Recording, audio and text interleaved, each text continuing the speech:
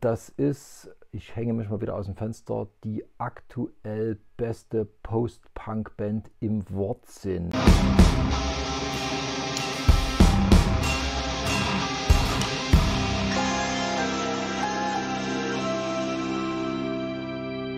Guten Morgen, da ist wieder der Tim von Nadel verpflichtet, eurem hoffentlich Lieblingspodcast für Alben und Tonträgerkultur.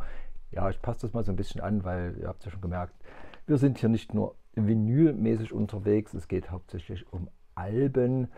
Ja, und da hatte ich ja versprochen bei dem Cure-Video, wo ich die wichtigsten Darkwave, Post-Punk, wie auch immer, Cure-artigen Bands vorgestellt habe, dass ich eine nochmal ganz besonders rausgreifen werde, die ich in den letzten Tagen wieder extrem viel gehört habe, letzten Wochen eigentlich, gerade wieder so eine Phase, ich habe immer so Hörphasen, ihr kennt das vielleicht. Ja, und die möchte ich jetzt nochmal extra rausnehmen. Wir sprechen von der Band Soft Kill. Das ist, ich hänge mich mal wieder aus dem Fenster, die aktuell beste Post-Punk-Band im Wortsinn. Post-Punk ist ja eigentlich gar keine so richtige Genrebezeichnung, sondern sagt ja nur, dass die Weiterentwicklung der Punk-Bands mit anderen Mitteln nach dem Ende des Punk, Anfang der 80er, also sprich Bands, die das punkige Selbstermächtigungsprinzip hergenommen haben, also mit dem, was sie gerade so können und auch wenn es wenig ist, aber mit allen Mitteln, die ihnen so zur Verfügung stehen, auszudrücken, was sie empfinden. Und da sind eben Sachen rausgekommen von, also man kann einstürzende Neubauten als Post-Punk bezeichnen, man kann New Order als Post-Punk bezeichnen. Also manche nehmen sich dann halt Synthesizer, andere werden eher Liedermacher, also gerade so der Neo-Folk hat sich auch aus dem Post-Punk entwickelt, Industrial hat sich aus dem Post-Punk entwickelt, also sprich alles, was man da hernehmen kann. Und wenn man mit zwei Kokosnüssen rumklappert und irgendwie eine Musik macht, ist das theoretisch auch Post-Punk. Aber natürlich versteht man unter Post-Punk tatsächlich ja eher so dieses, was sich so aus Joy Division The Cure entwickelt hat. Also man nimmt die Gitarren zurück, spielt eher unverzerrt, also dort wo Punk dann immer sehr aggressiv, sehr immer in eine Richtung, immer auf die 12. Also wenn Dilettanten, sage ich jetzt mal, versuchen mit 3 Akkorden Krach zu machen, kommt halt irgendwo immer was Ähnliches raus, hinten rumpelt einer auf dem Schlagzeug rum. Post-Punk steht dann eher dafür, dass man das eben zurücknimmt, mehr seine Emotionen reinbringt, die ja nicht nur aus Wut bestehen, sondern auch aus Trauer, Freude, Nachdenklichkeit, was auch immer. Und da kommen dann eben so, ja, Joy Division, The Cure, sowas raus. Und deswegen gilt Post-Punk im Allgemeinen ja als die Musik, die mit teilverzerrten, unverzerrten Akkordbrechungen gemacht werden. Also statt der Riffs wird sehr viel mit Single Notes gespielt, die Melodie, also einfache Melodien, die auf 1, 2 Seiten so ein bisschen mit wenigen Tönen gebaut werden. Statt Griffe gibt es viel Akkordbrechungen, also Arpeggios, solche Geschichten und meistens so ein sehr straighter Nagelbass. Der Drive kommt dann meistens vom Schlagzeug und einem Bass, also was auch relativ sich so Richtung Drumcomputer annähert. Manche Post-Punk-Bands arbeiten mit Drumcomputern, andere nehmen programmierte Basslinien, also weil der gespielte Bass da eher so in die Richtung geht. Also wir sind dann auch schnell bei Sisters of Mercy und solchen Truppen. Also das versteht man ja allgemein unter Post-Punk.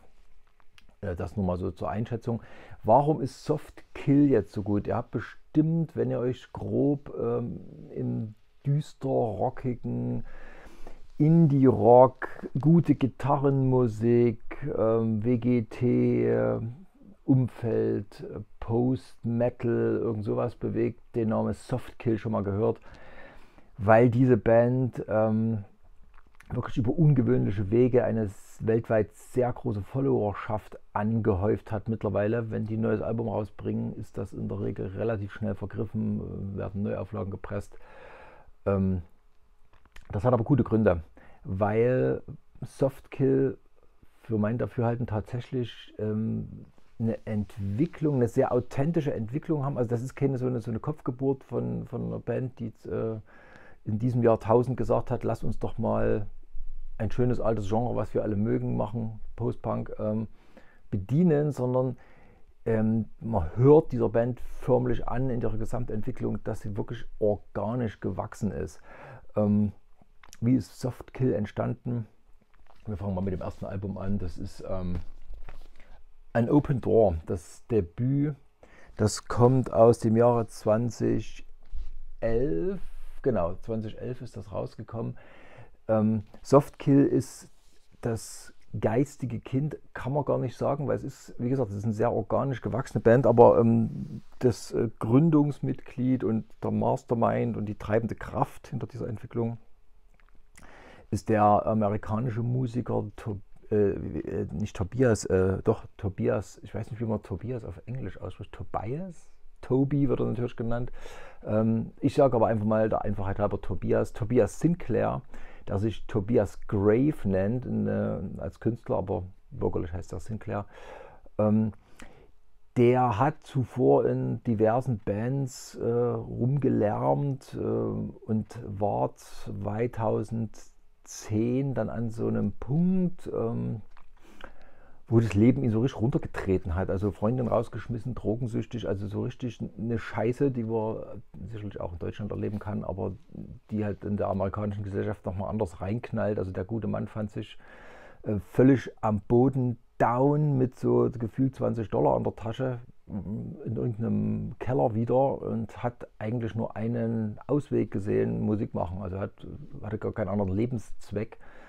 Und hat dann mit Kumpels angefangen, für seine alten Bands irgendwie neue Musik zu schreiben. Das hat aber irgendwie passierte es, so die Legende, dass die Songs, die dabei entstanden sind, irgendwie komplett anders waren, nicht mehr so wütend. Also er kommt tatsächlich aus einem Punk-Umfeld.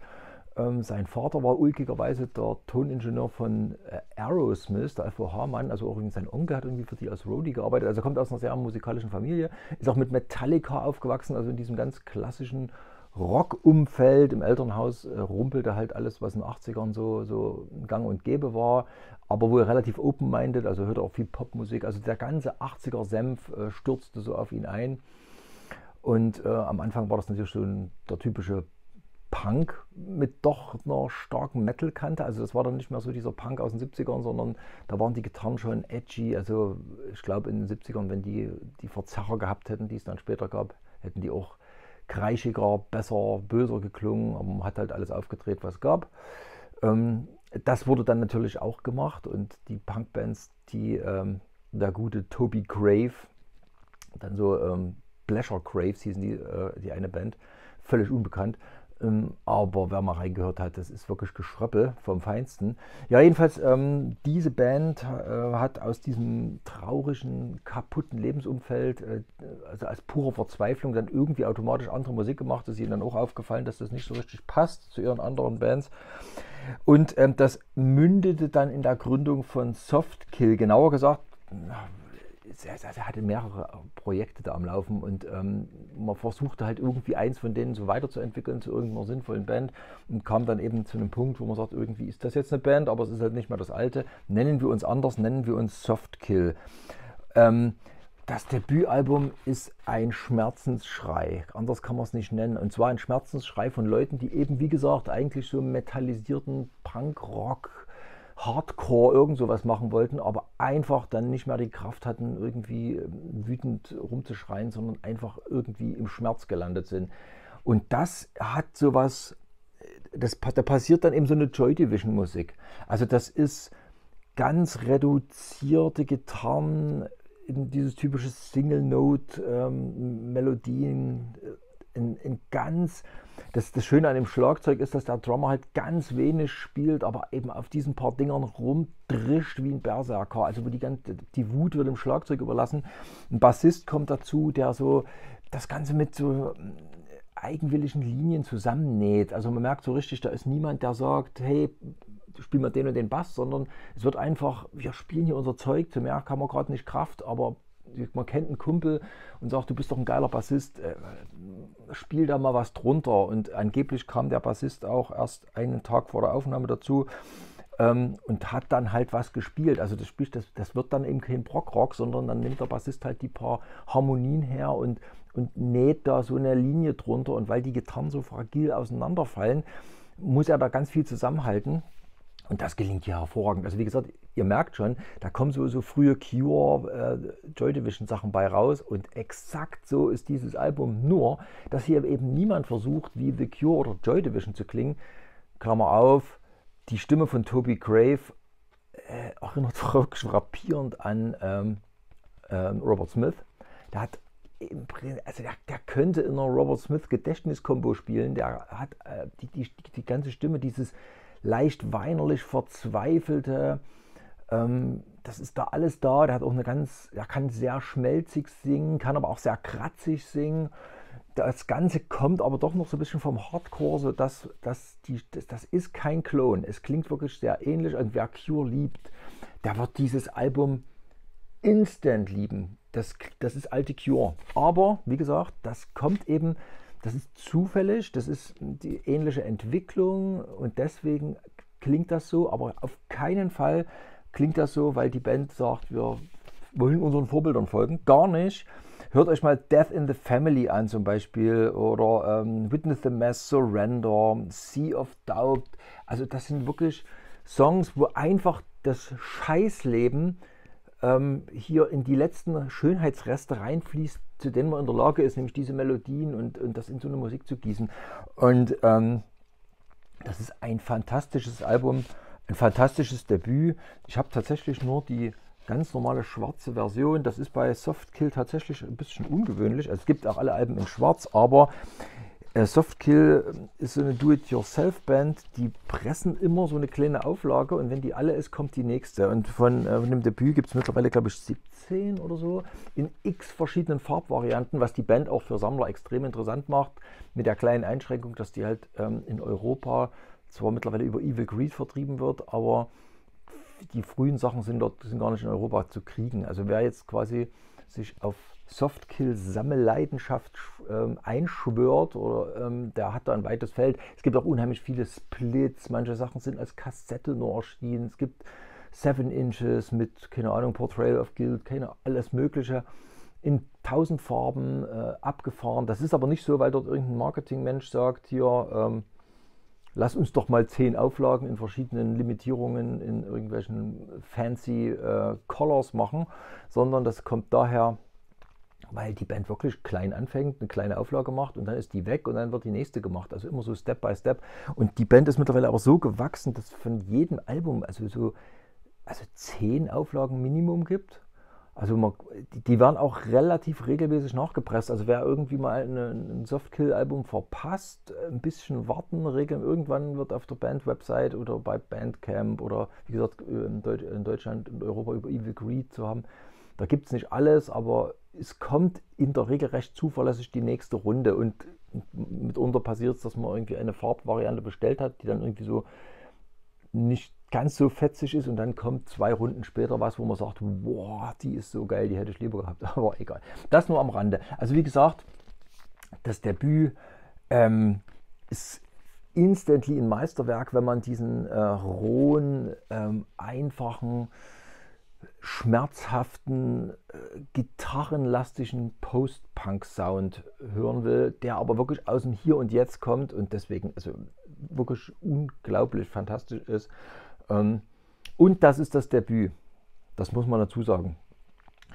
Die Band ist dann halt ganz viel auf Tour gewesen, das merkt man da auch an. Also die spielen sehr routiniert, aber eben immer noch auf diesem einfachen Niveau, weil die niemals mit irgendeinem Masterplan vorgegangen sind.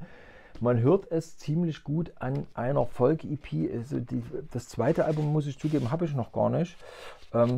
Es kam dann 2015, 2015 hat man so ein Schmerzensalbum nachgeschoben tatsächlich. Es ist ein bisschen ein Streitpunkt, ob das ein Album oder eine EP ist. Es sind nur 6 Songs drauf. Heresy heißt die. Ich habe sie in einem wunderschönen Hellblau. Gibt es in Rot, gibt es in allen möglichen Farben. Also auch gefühlt 20 Auflagen, lass es 10 sein. Lustigerweise war da dieser schöne Magnet dabei, den man bei einer Schallplatte reinlegen kann. Bei einer Kassette wäre das eher doof. Ein Kühlschrankmagnet, das ist natürlich angelehnt an die Marke Guess What. Sehr sweet, sowas liebe ich. Heresy, das Album ist so ein bisschen tatsächlich, da fehlte irgendwie der Bassist, keine Ahnung. Jedenfalls hat man hier den Bass wirklich mit Synthlinien ersetzt. Der Gitarrenteil, die Lieder sind durchaus rauer. Also ich empfehle Violent Mind oder Current, das sind so die Top-Songs auf dem Ding. Hier kriegt das wirklich so ein, und das gefällt mir auch so an Softkill, weil irgendwie die Band also durch Zufall, weil das ist keine Absicht, glaube ich überhaupt nicht, so die ganze Post-Punk-Entwicklung nochmal selbst nachvollzieht und durch die Verwendung des Bass-Synthesizers hier, also die Linien sind alle sehr elektronisch, obwohl das eben nicht der Versuch ist, wir wollen mal elektronischer klingen, sondern die haben halt einfach den Bass durch die Elektronik ersetzt. Und das gibt dem Ganzen so ein bisschen so, ja, so New Order Vibes, sage ich mal ganz vorsichtig. Oder es klingt so ein bisschen, ja, da ist so Sisters of Mercy, also ihr wisst schon, was ich meine, so dieser elektronische Treibsatz, das klingt alles straffer unten drunter. Und dadurch können die Gitarren sich aber so ein bisschen mehr entfalten und sie klingen auch rauer, aber dadurch, dass dieser elektronische Sound dabei ist, wirkt das nicht wie ein Rückschritt, sondern eher so, das Minimalistische blüht anders auf. Und Heresy ist entstanden, nachdem sich 2 oder 3 enge Freunde von Toby Grave umgebracht haben. Und das wird textlich gar nicht thematisiert, der Schmerz wird nur hergenommen und in die Musik gegossen. Und das ist nochmal leidender, also das ist dadurch extrem gruftkompatibel. Also wie gesagt, die Band auf dem WGT wäre der absolute Bringer. Angeblich, es findet sich tatsächlich relativ wenig über die Band im Internet. Ich habe ein paar Interviews mir reingezogen.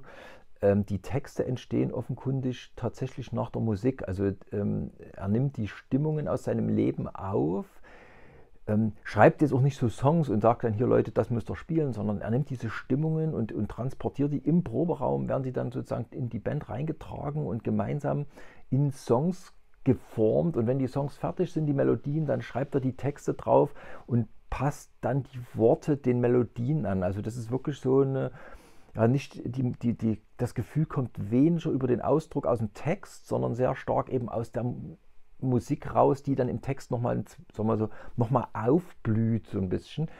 Und das ist wundervoll. Also das, man kann tatsächlich dann auch ohne die Texte zu verstehen, dass die Inhalte sehr gut nachvollziehen. Und wie gesagt, das ist eine Selbstmordplatte. Also ohne dass die, wie gesagt, so wie das viele Black Metal Bands dann machen, so in diese Verzweiflung reinkriecht, sondern man nimmt so wirklich die Reste, das Schöne, den Schmerz. Auch in der Platte steckt viel so Unverständnis drin. Warum kannst du mich jetzt so allein lassen? Und gleichzeitig auch so ein, was habe ich versäumt, dass du gegangen bist, obwohl ich doch da bin für dich. Und aber nicht so weinerlich, sondern sehr reflektiert. Also er hebt das über die Musik auf so eine nüchtern reflektierte Ebene und dadurch ist das nicht so reines Schmerzensgeschrei oder irgendwas. Also ist nicht die pure Emotion, sondern ist so die künstlerisch reflektierte Emotion, was die Emotion noch deutlicher macht, wie ich finde. Und also Heresy ist wirklich ein Fiebertraum von Album, kann man nicht anders sagen. Es ging weiter mit dem Album, oder auch wieder eine EP. Es sind 8 Songs drauf, aber die sind relativ kurz. Es läuft als Album. Man ist mittlerweile bei Profound Lore Records gelandet. Choke ist das nächste. Hier wird so ein bisschen deutlich, was Toby Grave sagt. Er versteht seine Musik überhaupt nicht als Postpunk oder irgendwas Rockiges gar, sondern er nennt das Ganze Sad Pop. Das klingt erstmal ein bisschen irreführend, weil die ersten Platten wirklich ganz klare Gitarrenmusik mit eben diesem Hardcore-punkischen Wurzeln, die in dieses, wie ich es gerade beschrieben habe, übergehen. Entschuldigung. Bei Choke geht das dann schon so ein bisschen los mit, dass das so ein bisschen poppiger wird. Also hier sind auch schon mal Keyboards im Hintergrund, die vorsichtig eingestreut werden. Ich habe von dieser Platte tatsächlich so eine Pinwheel-Version. Man muss zugeben, Softkill sind bei der Wahl der Farben manchmal so ein bisschen willkürlich. Also man kann sich streckenweise geilere Sachen vorstellen, weil was hat das hier mit dem Choke zu tun? Es gibt die auch in wunderschönen Farben, aber manchmal ist sowas, ich nehme an, was das Presswerk so bietet, und das finde ich dann schon wieder geil, weil das eben nicht so, es fließt echt alles in die Songs und das ist alles nicht so fancy, die haben jetzt auch nicht so ein Artwork, wo man sagt so, wow, das ist schon alles mit Hand und Fuß, aber nicht, man merkt wirklich deutlich, dass das die Verpackung ist und es geht um Inhalt. Man legt Wert drauf, man macht sich da Mühe, aber ja, die Platte sieht auch nicht so spektakulär aus. Also wenn man die jetzt so irgendwo sieht, würde man denken, was ist das? Wie gesagt, hier mischt sich so dann langsam so ein bisschen Keyboard mit rein und das vollzieht wieder so ein bisschen die Cure-Entwicklung nach. Also Robert Smith ist ja auch ständig vor seinen Fans weggerannt und wenn die alle seine Punkwerke geil fanden, hat er gesagt, jetzt mache ich Pop und hat quasi immer versucht, einen Schritt nach vorn zu gehen. Das macht Toby Grave auch, aber nicht so exzessiv, weil natürlich dieser Schockeffekt und so, ich will nicht berühmt sein, also dieses Ganze, was in den 80ern so ein Riesending war, auch anhand der Plattenfirmen, habe ich auch schon mal thematisiert in meinem Musikhörvideo, welche Rolle die Platten, also das Umfeld da spielt. Wie gesagt, in den 80ern waren übermächtige Plattenfirmen und diese gelenkten Fanströme da für eine Band wahrscheinlich eher ein Problem. Mittlerweile ist das ja, wie gesagt, erst bei kleinen Labels und kommt im DIY-Verfahren gut rüber. Also er muss jetzt nicht massiv Fans vor den Kopf stoßen, um so einen Abstand zu kriegen. Aber er entwickelt sich halt immer weiter und denkt da relativ wenig an, was habe ich gestern gemacht. Und wie gesagt, diese ganz vorsichtigen Pop-Einflüsse, die bringen wieder eine andere Farbe rein. Er findet dann neue Ausdrucksweisen, ohne jetzt so diesen breiten Post-Punk-Korridor zu verlassen. Und kommt zu einem ersten absoluten Meisterwerk. Jetzt beginnt so ein bisschen die Hochphase. Und wer mit Softkill, sag ich mal, anfangen möchte zu sammeln, dem empfehle ich dieses Werk. Das ist Savior. Das kommt von 2018, genau. Ist Savior erschienen. Da ist sein Vater an Krebs erkrankt. Und hier, schaut euch das mal an. Das ist dann tatsächlich eine relativ frühe Pressung, so ein grün-pink irgendwas. Die finde ich sehr geil. Das passt auch stark zum Cover. Ich liebe das ja immer, wenn das Cover mit dem Vinyl matcht. Wie gesagt, das erinnert tatsächlich so ein bisschen an The Black Parade also das Konzept, an The Black Parade von My Chemical Romance. Da geht es ja auch um ein krebskrankes Familienmitglied, ein Konzeptalbum. Das ist Savior auch, aber komplett anders. Also das ist die sehr grobe Klammer, die an My Chemical Romance erinnert. Trying Not to Die. Ich verlinke auch mal ein paar markante Stücke, aber das also als Einstieg in die Welt von Softkill, Trying Not to Die, also so, das ist dieser Kampf mit dem Krebs und mit dem Sterben, das ist auf diesem Album so großartig umgesetzt. Das ist, also wirklich, das kriegt langsam so Disintegration-Level, die Band, wobei die immer noch sehr in diesem songorientierten, erdischen, das ist nicht so entrückt, also Disintegration ist ja wirklich dann so in einer anderen Welt, in einer anderen Sphäre gefangen. Das ist hier immer noch, wie gesagt, dieser Straßenpunk aus Portland. Portland ist keine amerikanische Riesenstadt, aber jetzt auch keine Kleinstadt. Das ist die amerikanische Version und das schwingt da alles so ein bisschen mit. Also das ist eben nicht in irgendeinem England entstanden, sondern da ist diese Ami-Kultur im Hintergrund, diese raue kapitalistische, gibt es in England auch richtig, aber eben anders. Also ihr wisst, glaube ich, was ich meine. Das ist so diese hiesigere, da fehlt halt so diese ganze lange Kulturgeschichte dahinter, ne, bei den Amis. Genau. Und ja, also ich würde es mal fast so ein bisschen vorsichtig als das amerikanische Disintegration-Album bezeichnen. Es ist, wie gesagt, ein bisschen poppig zugänglicher. Wie gesagt, damals sind die Cure ja sehr stark auf diese Gitarreneffekte gegangen. Hier wird damit nicht ganz so brutal gespielt, weil der Gag halt weg ist. Also wie gesagt, zu Cure-Zeiten war das alles so neu und aufregend mit diesem Hall und dem Kram. Das ist heutzutage ja Standard. Man geht ins Musikgeschäft, kauft sich so ein Ding und weiß mal, wie das zu klingen hat. Und deswegen verlassen die sich wirklich eher auf ihre Single-Note-Melodien und haben ein Meisterwerk geschaffen. Das ist immer so ein bisschen an der Grenze zur Lethargie gehalten. Also das ist nicht so, das explodiert nicht.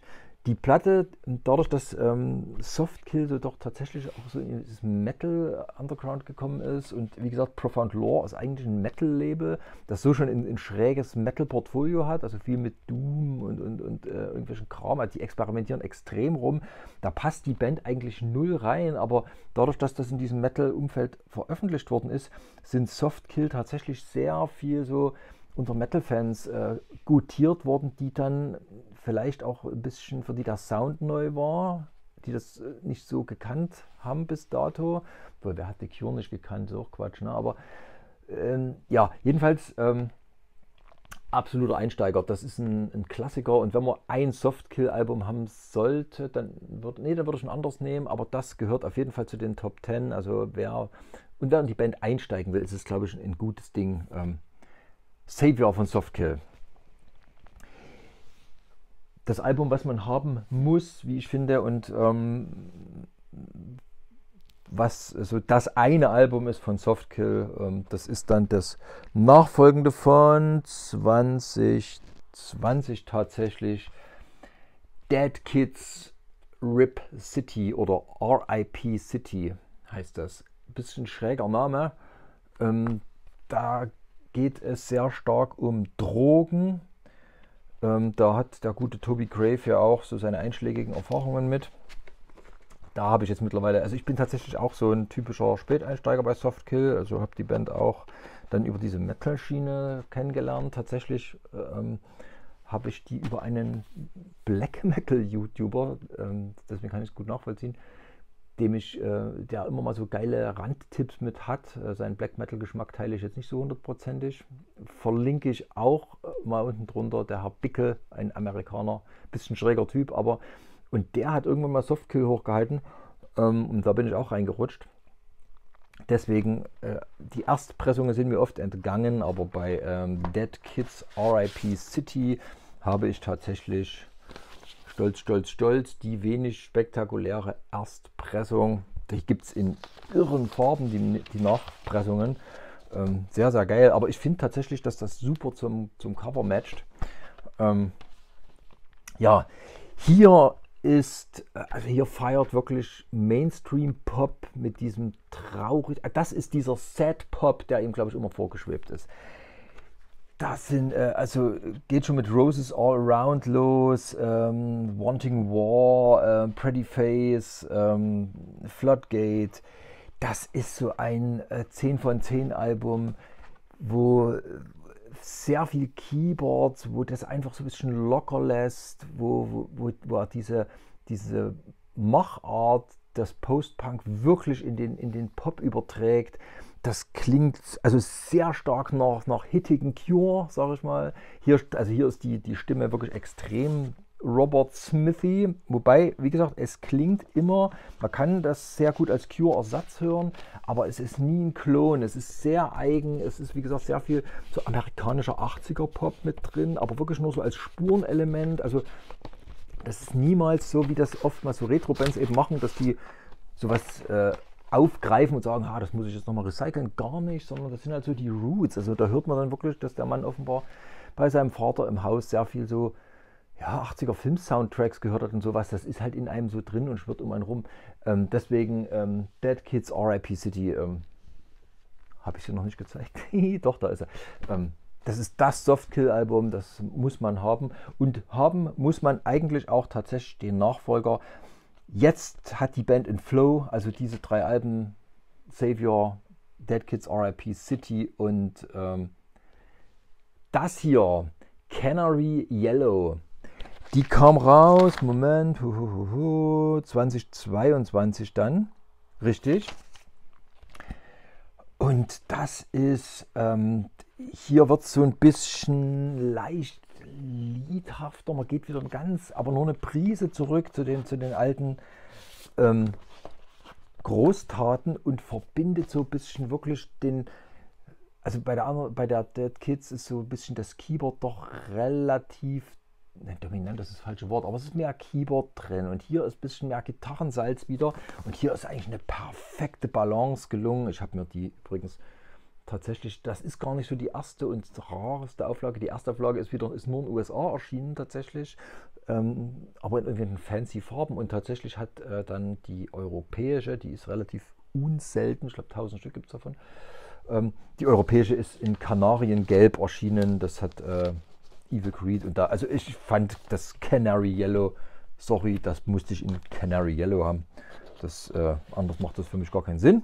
Da ist mir dann noch die Limitierung scheißegal. Ja, da läuft das alles so richtig zusammen. Magic Garden, The Line ist eine, ich verlinke unten rein. Da ist die Band also auf dem Höhepunkt ihres Schaffens und verschmilzt so ihren gitarrigen,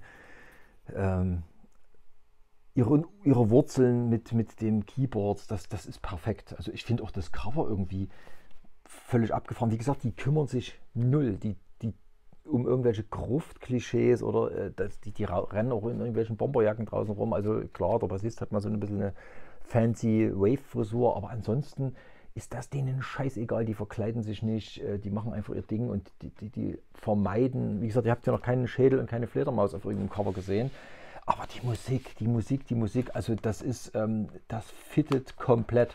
Aber die sind so schmerzerfüllt und wie gesagt, so reflektiert schmerzerfüllt, dass die haben das echt fucking null nötig. Ja, die machen auch immer so ganz ulkige Bandlogos, gefühlt ändern die das ständig, dreimal auf der Platte, das ist ja hier mit der Sanduhr, ne, sowas.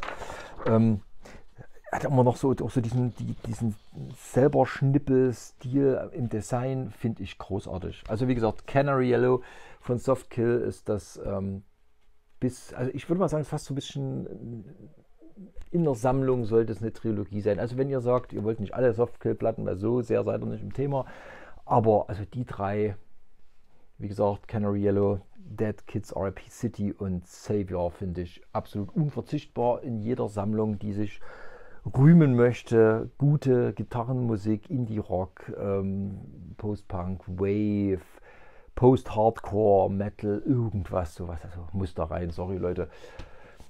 Wir kommen in die Neuzeit. Neuzeit. Das ist hier so ein bisschen ein eigenwilligeres Werk. Die ist das ist dann 23, der Nachfolgewerk. Die haben in letzter Zeit relativ viel released. Wie gesagt, es kommt dann auch immer mal ein Album, eine EP nur auf Kassette. Dann kommt mal wieder irgendeine fancy Split. Also die veröffentlichen extrem viel. Also wenn die Musik haben, wird die rausgehauen. Und hier, finde ich, ist langsam so ein Punkt mal, wo man sagt, da hätte vielleicht nicht jeder Song sein müssen. Meta World Peace heißt das gute Stück. Ich habe das in komplett clear. Gibt es auch wieder in fancy Farben. Guckt einfach bei Discogs rein, da ist alles gelistet.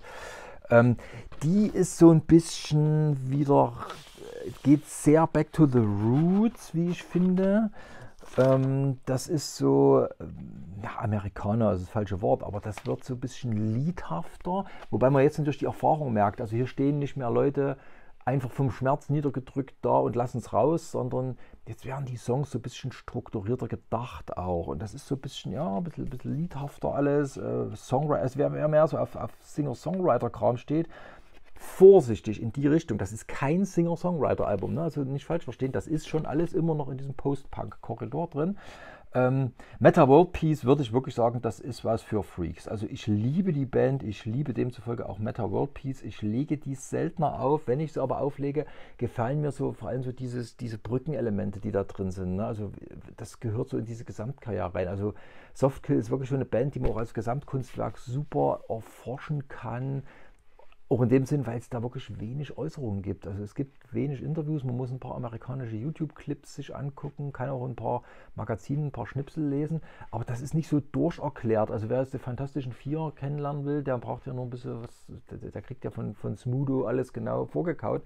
Das heißt, man weiß ja schon, was man von wem zu halten hat und was Smudo nicht erzählt hat, hat irgendein Spiegelredakteur aufgeschrieben.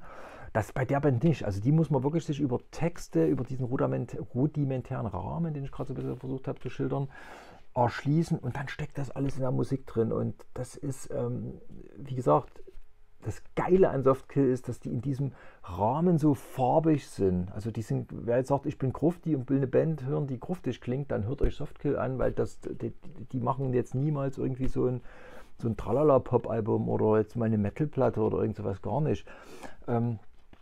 Apropos Metal, tatsächlich ist auch ein Element, das hier ein bisschen stärker vorkommt, sind die harten Gitarren. Das kommt bei Softkill übrigens auch immer mal wieder und das ist vielleicht auch so der Link zum Metal. Dort, wo viele Post-Punk-Bands dann wirklich, sag mal, bei Verzerrung maximal so ein bisschen einen Tube-Screamer auf 3/4 drehen, so. Da sind schon mal auch straffe Gitarrenriffs drin. Also, dass der Mann mit Metallica aufgewachsen ist, das merkt man schon. Also, die ersten Gitarrenriffs, die er in seinem Leben gespielt hat, waren mit Sicherheit von Metallica und ähnlichen Bands, weil er hat so, wenn er Riffs spielt, ja, man merkt es einfach, das färbt durch. Ne? Also wie gesagt, das ist immer noch kein Gothic Metal oder sowas, überhaupt nicht, aber er hat so einen Stil und das macht es manchmal an manchen Stellen so ein bisschen fettiger, straffer. Das ist, ja, wo Cure halt immer mal so ins Weinerliche kippt, da ist dann immer noch so ein bisschen so ein Rückgrat drin. So. Das ist schon ziemlich geil. Und die Cure-Stimme halt wieder. Ne? Ja, und dann sind wir jetzt auch schon in der aktuellen Phase, sprich im Jahre 2024. Dieses Jahr kam überraschend schon wieder ein Softkill-Album raus. Es ist, also wer Komplettist bei Softkill ist, das ist nicht billig. Das hier. Das heißt Escape Forever. Wie gesagt, ne, das hier steht ja auch Escape Forever. Man muss es halt entziffern können. Ich habe es mir ja nochmal aufgeschrieben. Ja, Escape Forever. Die habe ich tatsächlich erst ja, so 5 bis 10 Mal gehört, würde ich mal behaupten. Das ist, ich weiß nicht, also es ist auf jeden Fall ein schwieriges Einsteigeralbum. Ich habe mir die tatsächlich in diesem hervorragend, die Platte sieht fantastisch aus. Wobei ich, wie gesagt, ein bisschen damit hadere. Das Ganze, die Platte ist grün. Also, sorry Leute, aber das ist doch alles auf grün angelegt. Das ist der Hype-Sticker, den habe ich klebe meine Hype-Sticker übrigens immer auf die Innenhüllen. Das ist nicht standardmäßig da drauf, aber so einen Hype-Sticker schmeißt man doch nicht weg, ich bitte euch. Wie gesagt, das ist ein grünes Album. Wie kann man das Vinyl blau machen? Es gibt es auch wieder in 1000 Farben. Aber ich habe natürlich die Erstauflage bestellt und weil da habe ich hartes FOMO bei der Band. Ja, das habe ich schon, ja, auch schon gehört, mehrfach. Gefällt mir gut, ist aber tatsächlich wieder eher so ein bisschen back to the roots. Also man hat wieder ist wieder stark bei den Gitarren, ist wieder stark bei diesen sehr einfachen Post-Punk-Elementen und das wird dann quergeschnitten mit Soundscapes, mit irgendwelchen Samples, mit Field Recordings so ein bisschen. Das hat man tatsächlich auf Canary Yellow schon gemacht und dort ist es aber so genau richtig, würde ich mal behaupten. Das hier ist eher so ein bisschen, ich will nicht sagen Operation Mindcrime von Queensryche mäßig, aber so ein bisschen, also das ist sehr stark eingebettet in so eine Gesamtatmo. Da werden sehr viele Geschichten erzählt, die ich zugegebenermaßen noch nicht komplett durchstiegen habe, weil er auch nicht will, dass man so komplett so einfach mal durchsteigt, aber Queensryche hat auch keiner durchstiegen. Das ist eine eigene Erfahrung. Also es ist ein schwierigeres Softkill-Album, wie ich finde, Escape Forever, aber ein lohnendes. Also für Fans der Band auf jeden Fall, man muss es haben, weil es ist wieder ein Schritt nach vorne. Die Band hat sich bis jetzt noch nicht wiederholt und hat auch noch kein enttäuschendes Ding abgeliefert. Und das finde ich dann auch schon mal wieder bemerkenswert. Also wie gesagt, für Fans auf jeden Fall eine ganz dringende Empfehlung, Escape Forever, aber wer jetzt, wie gesagt, Einsteiger ist und jetzt gerade zum ersten Mal von Softkill hört, ich glaube, ich habe deutlich gemacht, wo man einsteigen soll. Auch schön, ne? Ein Poster dabei, das ist aber gedruckt auf irgendeinen Schädel. Ha! Endlich. So kommt das. Das ist gedruckt auf so einem ganz dünnen, ich will nicht sagen Zeitungspapier, aber also wirklich so ein räudiges Scheißplakat, was man, wenn man keine Kohle hat und in den 80er Jahren wohnt, was man irgendwo hinkleben muss in Massen. Sowas ist das. Geil. Gefällt mir super gut. Würde ich ja fast aufhängen, aber dann, nee, da glaube ich, bin ich sehr Sammler. Also so Poster aus Platten hängt man nicht auf, die muss man leider behalten. Nennt mich bescheuert. Ja, ich bin gespannt, wo die Reise weiter hingeht bei Softkill, weil, wie gesagt, bisher hat die Band noch keine Lusche losgelassen und immer wieder, das ist so ein Kosmos, in dem man aufgehen kann und das ist so eine Band, von der man wirklich Fan sein kann, mit der man sich entwickeln kann. Die gibt es ja auch, wie gesagt, noch nicht so lange, also 2011 das Debüt. Und aus diesem Grund beste Post-Punk-Band aktuell, würde ich sagen, im allerbesten Sinn. Zum einen, weil sie auch stilistisch reinpasst, aber auch, weil das wie so die Entwicklung des Genres nochmal nachgewachsen ist, vielleicht ein gutes Wort. Wenn ihr Softkill kennt und andere Vorlieben habt als ich, sagt es mir, schreibt es mir ruhig in die Kommentare, wenn ihr andere Bandvorschläge habt oder da mir was nennen könnt. Ich höre es mir sehr gern an. Ich freue mich wirklich, wenn jemand in den Kommentaren da so Sachen reindrückt. Da habe ich auch schon schöne Sachen entdeckt. Ich höre mir das eigentlich fast alles an und bin immer dankbar, wenn ich neue Musik entdecken kann. Ich hoffe, ich habe euch auch ein paar Tipps gegeben. In diesem Sinne, macht's gut.